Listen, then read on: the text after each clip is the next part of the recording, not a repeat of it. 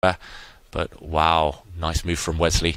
There was some tactics there. The black queen was threatening to go back to G4. a5.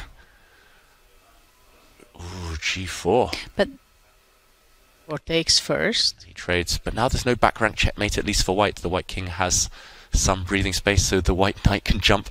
Knight e5 on g4. Maybe. Yep. Has Wesley And just white wins. missed an opportunity? Big threat. Knight e5 takes away the black king's escape square. Queen a8 will be a checkmate. Wesley needs something now. Well, can you not play f3? Sorry, f6. Yeah. Classy. Control that white knight. Exactly. Then I go e5. e6. Another checkmate. Right? Oh, nothing gets past you. Wow. I think knight g3. I'm not sure it was good. This was a great gamble. Suddenly, at least there's attacking chances, and he's forced Wesley to think. 3.5 minutes for Wesley, so he's not coming back. Only 1 second increment after move 40. White's got a decision to make now. No queen trade, surely. Maybe you can give a check to the black king. Check and come back to a4, right? There we go. He's going to play that. Queen back somewhere. And the black king is out in the open. Magnus is back in business. At least it's double-edged now. It's extremely complicated. He's got a knight and a pawn for the rook. And 3-minute time advantage. And could Wesley try to play it safe and to actually step back with the king to c8 and say, you know what? I'm going to house my king on b8. And if you want the draw, you're welcome to it. I think that was the best move, actually. Yeah. Best decision. Because f5, d5, look at that. Wow, he took a leaf out of your book, Jovanka, just controlling that white knight with f6, Wesley So, but suddenly Magnus has the time to open things up. That black king, it might be in huge trouble. He goes back.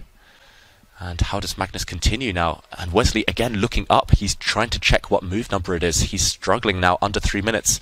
But it's also the tension, I think, that Yeah, he's just the nerves. really tense. Now how to continue the e5, initiative. of course. Of course, e5. But In the flow now, Magnus. Push forward at any cost. But can the king not hide itself on b8? Safety first when you Well- have this type of limited time? But then already you can go e takes f6, takes on d5, f7, knight d5, you protect. I mean... He does hide the black king on b8. We're expecting Magnus now to either push or take this pawn. I think take it. I think take it. On f6. Yep. Open up your rook. Get that past pawn. He's got to make a decision. Magnus Carlsen. He's maybe mulling over even capturing on c6 first. Though after e takes f6, maybe rook f8. Just to hunt down this pawn. Yeah. Makes a lot of sense. Will we see that variation? Wesley, head in hands. 6. He goes for it. Ooh, fumbling the pieces there, Magnus. A bit of nerves, potentially. No, his pawn has landed on f7. Of course, rook e8, knight e5.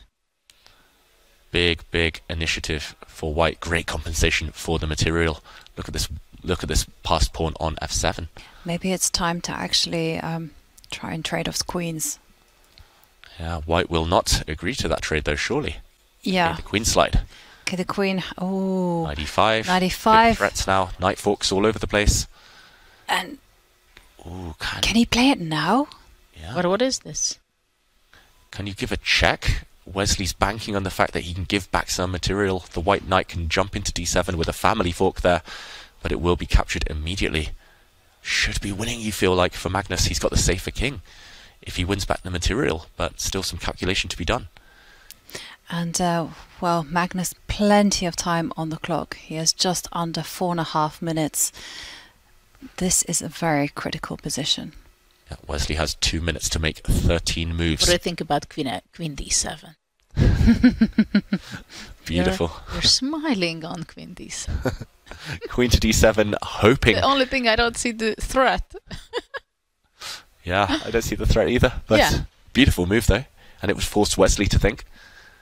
Magnus Hang lifting on. his rook. Can you use that idea and play queen to e8? Yeah, there would have been some tactics there. I'm not sure it was quite working out, but Magnus is going for direct checkmate. He's lifted his rook up, shifting it across the board.